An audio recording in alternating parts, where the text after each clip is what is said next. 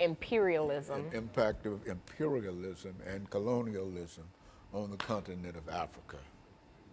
And that'll allow you to explore it and then get some background information in reference to what you're doing. And I feel like I have a lot of budding information. And like worst case scenario, though I don't think this will happen, if I run out of stuff to talk about with imperialism and like colonialism and the mistreatment of Africans, I could tie it back to colonialism in the U.S. and how bad the Americans did the natives, and it's like the same ballpark. okay, well, that's what you ought to be able to do.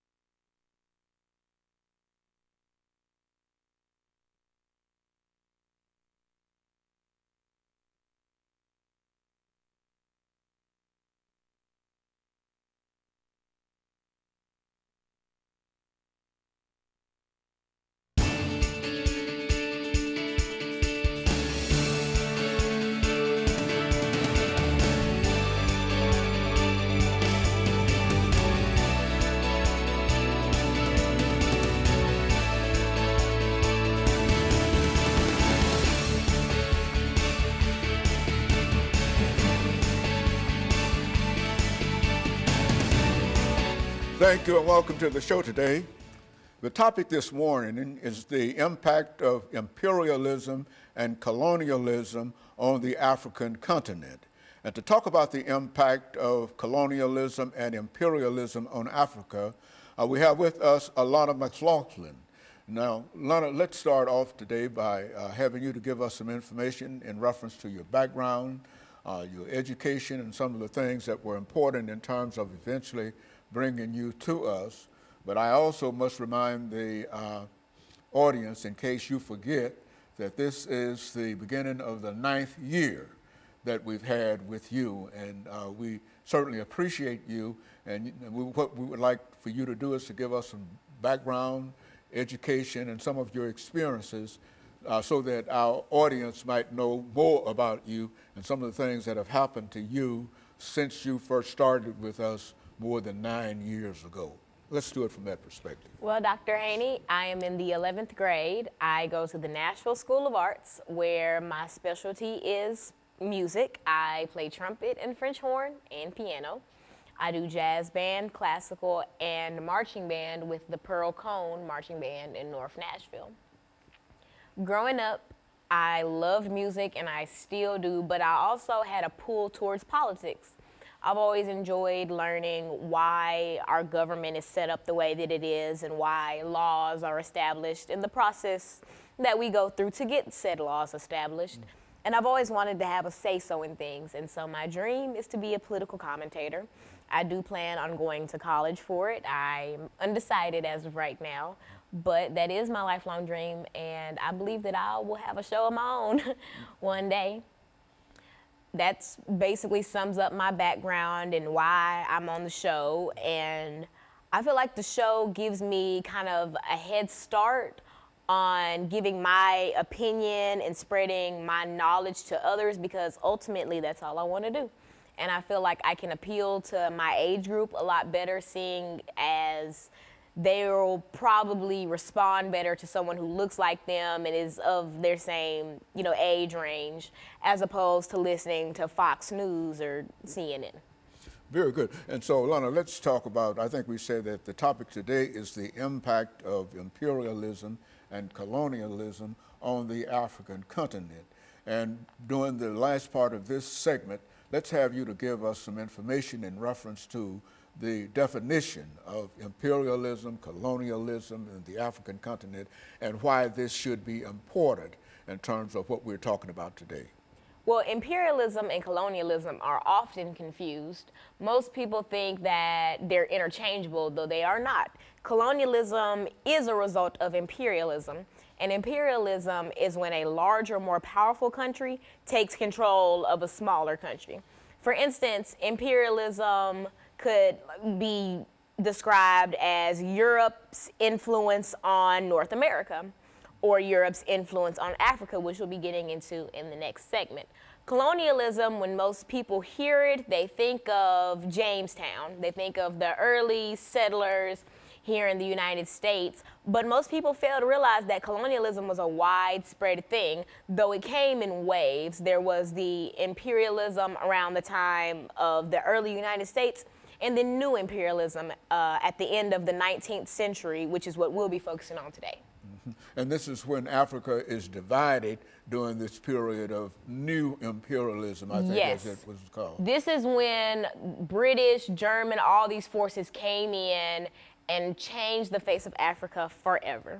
Very good. And so what we'll do, we'll take our first commercial break in the next minute or so. But what I want you to do during this second segment is to enlarge upon this whole idea of imperialism and colonialism, and speak specifically to the African continent, because I think that you've got a lot of information in reference to the relationship between these three ideas. And what I'd like for you to do is to demonstrate to me, because I was somewhat reluctant to talk about this as a topic with you this morning, but I think you've demonstrated that you've got some good information in reference to it, and that you're ready to prepare to deliver it. So when we take our first commercial break, we'll come back and we'll give you an opportunity to go full force into telling the audience of the impact of imperialism and colonialism on the African continent. And of course, we'll be back with our audience following this very, very short commercial break.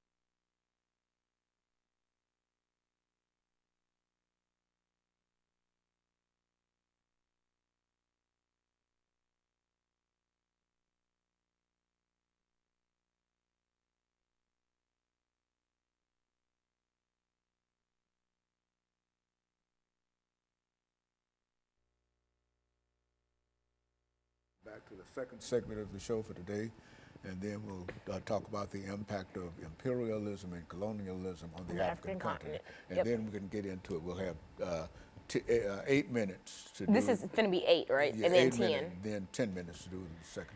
Got it. I think that I'm going to make this segment like leading up to imperialism, and then the 10 minutes like during and after. Okay, yeah, Okay, well, yeah. however you want to do it. Okay. As long as you can keep on doing it and keep on speaking and making noise over there, you don't have any problem. The only problem with the television is when it goes silent. Nobody says anything. See, because that's You when don't have that problem that's with when me. people stop and look, and start around. For they'll be listening look. in bed, and they Yeah, leave and sit up. And It's gone silent. So Oh, you man. television don't go silent. No talk show. But I think this is a good show. It's demonstrating you got some knowledge and some information that. Did you hear my neck pop? What? Did you hear me pop my neck? Was that your neck? Yeah. I thought that was you. Let me see. Well, I already did. What, you pocket? Uh-huh. I was like that. Yeah. Yeah, well, no.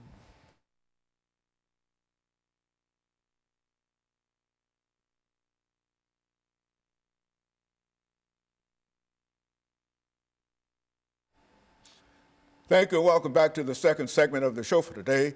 We're talking to Alana McLaughlin, and she's giving us some information in reference to the impact of imperialism and colonialism on the African continent. And so, Alana, let's take this second segment to become involved with what we mean when we say what kind of impacts are we talking about, and what were the consequences of all of this activity, and et cetera. Speak from that perspective. To fully understand the effects of colonialism and imperialism in Africa, we must study what imperialism and colonialism is and what made it unique to what happened to Africa. So in the last segment, I talked about how imperialism and colonialism are not interchangeable, though most people believe that they are. In imperialism, the Webster definition for imperialism is when a larger country takes control of a smaller country because they're less powerful. And whatever the larger, the mother country does is up to the mother country. And we see that in effects in like early colonial United States, Jamestown, etc. But what happened to Africa is much different than what happened in North America, because the United States ended up becoming an empire. We see during this new imperialism period, the late 19th century to the early 20th, and the United States around this time, we were experiencing the Industrial Revolution. America was on a high. We were bringing in lots of money. There was new waves of immigration. Things were on the up and up for most Americans, but in Africa, things were totally different. The scramble for Africa is the term coined to describe how European countries were fighting and scrambling to carve out Africa and to make it into new colonies so that they could have power in Africa and so that Africa could feed their greed. Now, the scramble for Africa had 3 different categories that all made it come together. The first was economic. Now, like I mentioned, the Industrial Revolution was going on during this time period, and not just in America, but also in Europe. And because of this, European countries were constantly looking for countries where they could export raw materials, where they could have a profitable market, and a good, safe, and secure place to build companies and to mine, etc. And so they immediately thought Africa and Asia, but Africa obviously got a more negative effect of imperialism. Now, after they figured out that Africa would be just such an economic boost, the political factors came into it. Now, some of the big European powers like Britain, France, Germany, Italy, etc., all of these countries were fighting for power. They all wanted to be the next big country, the next this, the next that. And one of the easiest ways to be able to do that is to conquer and colonize these African then tribes and ethnic groups. They weren't necessarily colonies or countries yet. Now, the last is social. Now, during the Industrial Revolution, things in Europe weren't always on the up and up like how I described they were in the United States. There was lots of social displacement from people in rural areas whose homes are now like mining towns or like factory towns. There was lots of unemployment and lots of homelessness.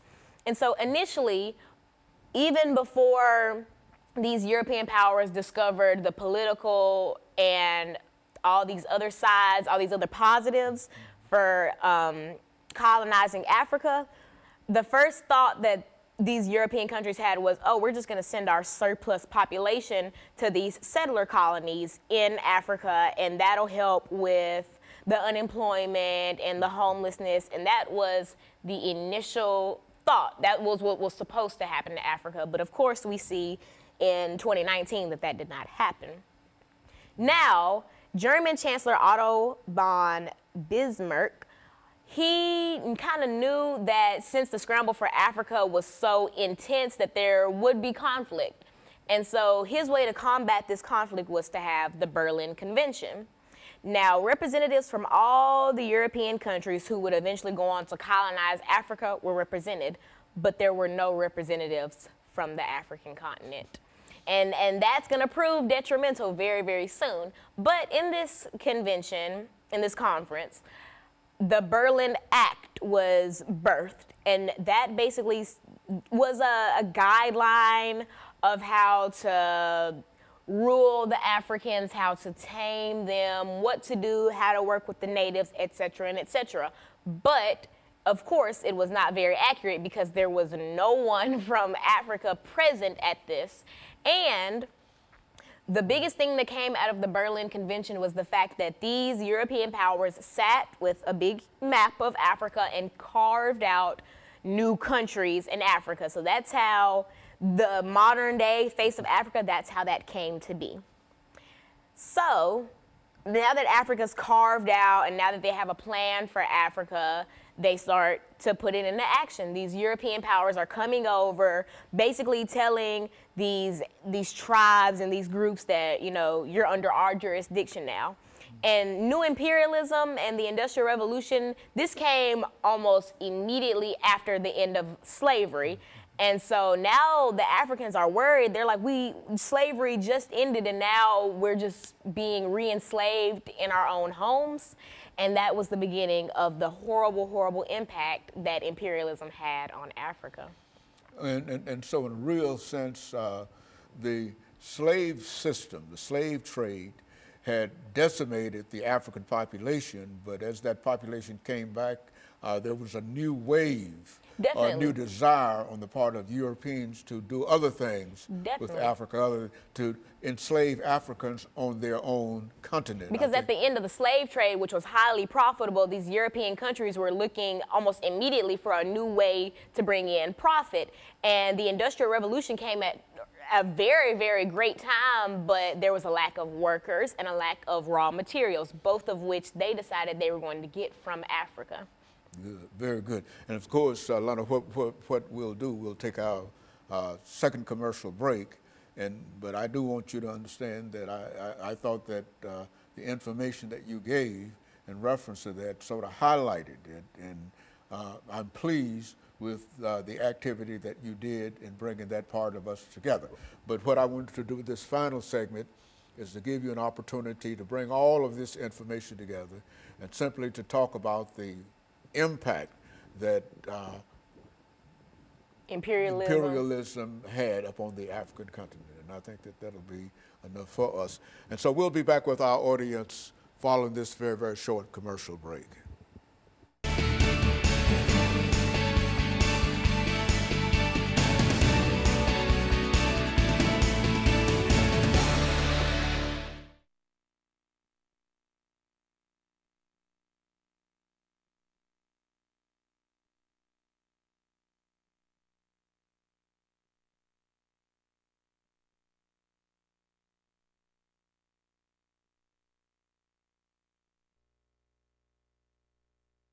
Because sometimes I don't have anything to say in reference to it.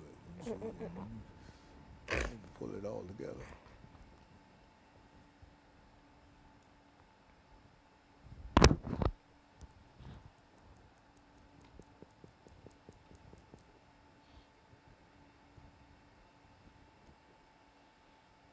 Now, what the next show is for? Walker. Walker, is that Walker? What time do you think we'll be done? Around 2? Around 2:30 or somewhere. I gotta be at the church at 5, so we'll come home and then go back.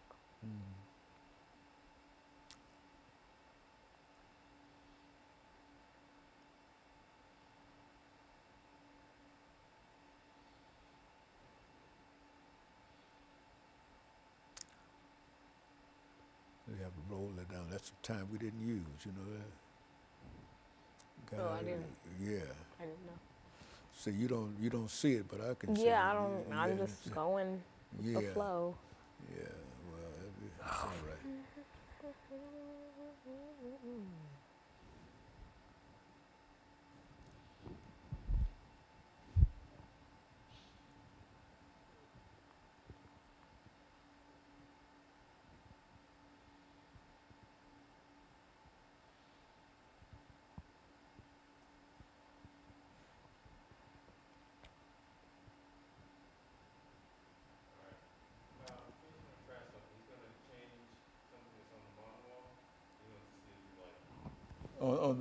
On the wall? Yes. Okay. You like that more? Is it gonna say we'll be right back? Like. This is not the original? No. Okay, so you know how we were having the problem that big thing was kind of cut off? Well, he just put another one up there. And so now you can see the full comments with Dr. James Haney. So do you want to keep that? Yeah, let's keep that. Yeah, let's keep that. Okay, this is the last segment, 10 minutes.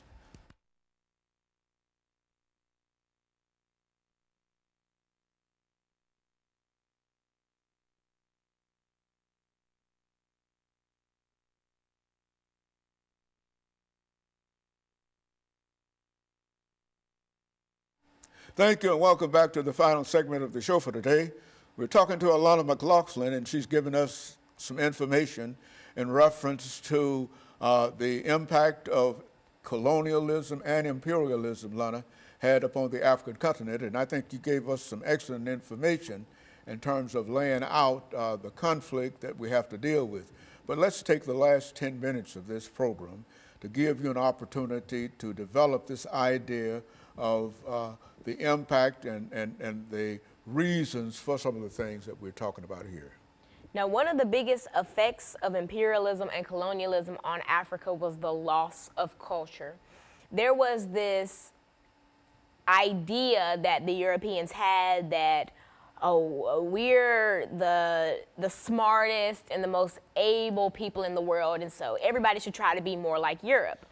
And so after carving out Africa at the Berlin Convention, these powers believed that they were going to take their Western ideals and Western culture and Western language and throw it onto Africa, which in turn stripped Africans of their native tongue and their native clothing and their way of life before they were disturbed.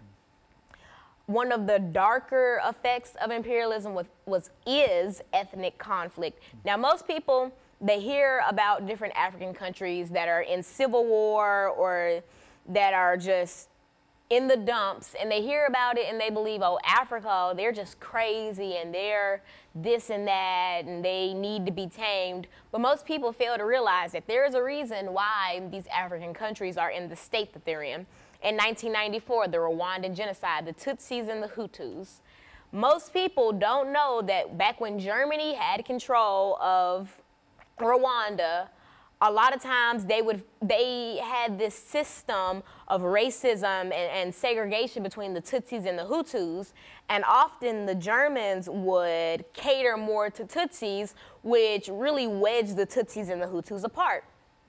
About 30, not even 30, a few years after the end of imperialism, though its effect has never really ended. A few years after the official end of imperialism, we see formal imperialism. Exactly, we see and new imperialism. We see the Rwandan genocide, and most people think, oh, and I'm sure in 1994, the Americans and Europeans who were watching the genocide from the comfort of their homes were just like, oh, these Africans, they need to be tamed and they need somebody to come in and help. But they fail to realize that because of this systematic racism that the Germans put upon the Tutsis and the Hutus, it drove them apart.